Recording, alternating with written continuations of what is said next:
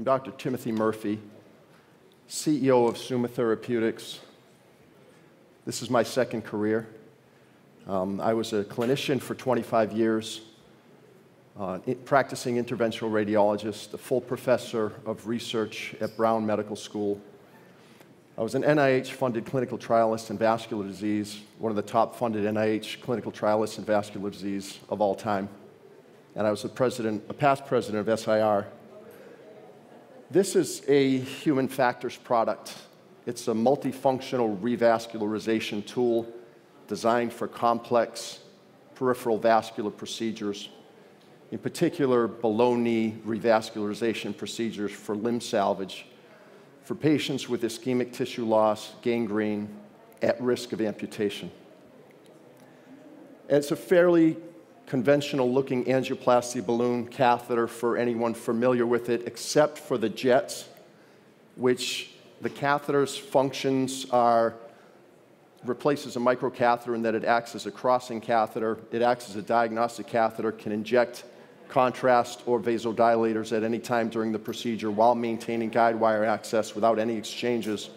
And it also replaces the need for long sheaths that might be used sometimes to supplement contrast injections. And I'll go into some of the procedural and clinical benefits as we move along.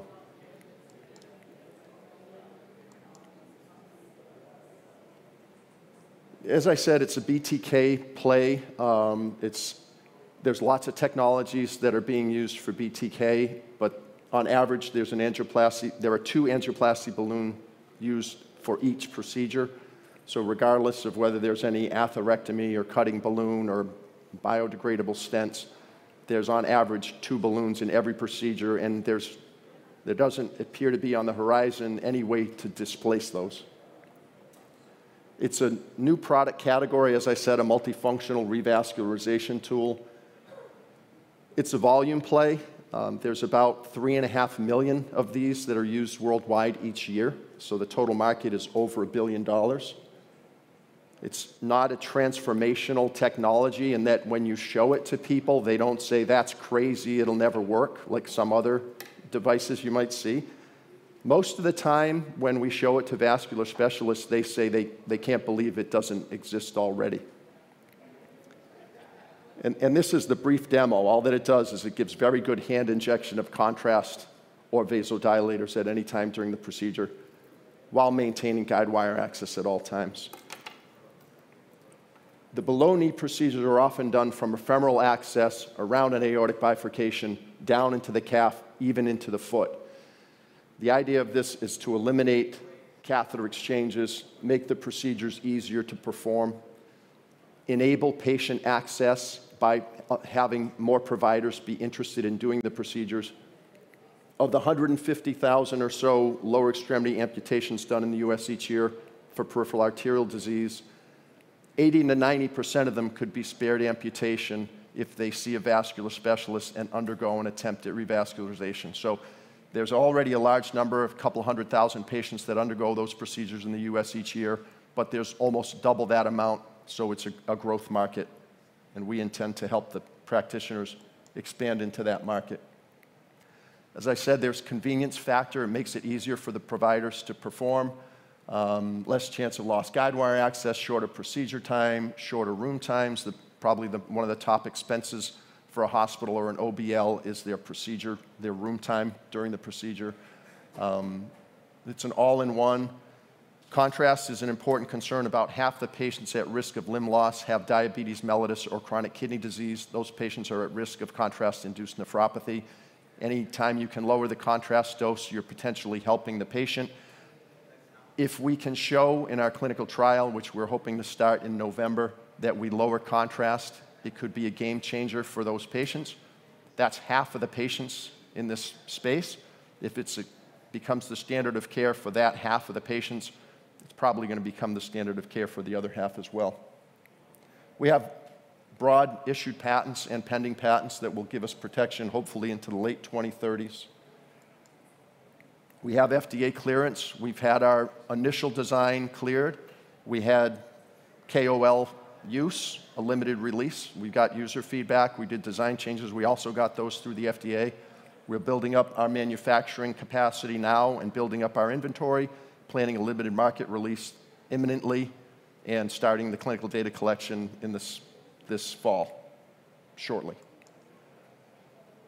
There's, as I said, a couple 100,000 patients, 450,000 014 small vessel, small balloon catheters in the US. It's not an expensive item. Again, it's a volume play. However, there are 2 of them used in every procedure. It's not a niche product. That's below the knee. We have another product in development, which is above the knee, basically bigger balloon sizes, but the same multifunctional, ergonomic, make the procedure easier kind of a product. That's in the US. This is the distribution worldwide. Again, it's 3.5 million peripheral angioplasty balloons for a market of over $1 billion. And these are the KOL feedbacks. We've never shown it to a vascular specialist who hasn't looked at it and understood all the parts, doesn't need any orientation, ready to use it. 100% of them say they want to try it. That's helpful because we need to have people on the ground to help get us through the value-added committees at the hospitals. And I don't know if they're going to buy it, but at least they say they want to try it.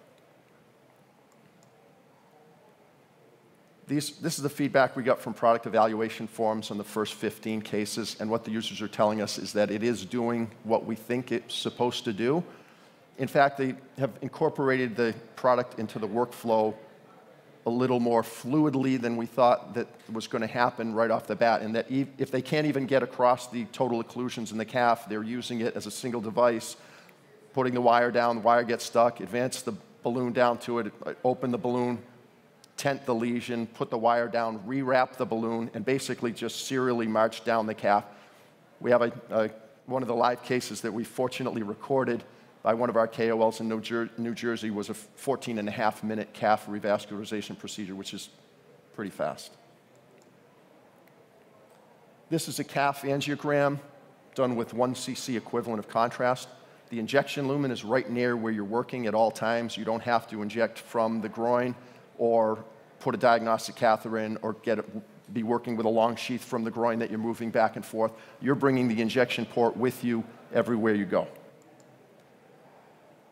There's some value added here. It's really the procedure time, but there's also more than half the cases they're not using a microcatheter, which is a $100 to $200 product. So there's an argument that it's a break even for the hospitals, and we're looking for breakthrough designation for the OBLs to offset. They're extremely price conscious. They don't like hearing that something costs $1 more.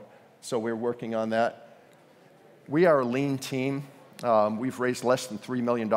I'm the only full-time employee. We have very good contractors, consultants, and a very good advisory board, the world's experts.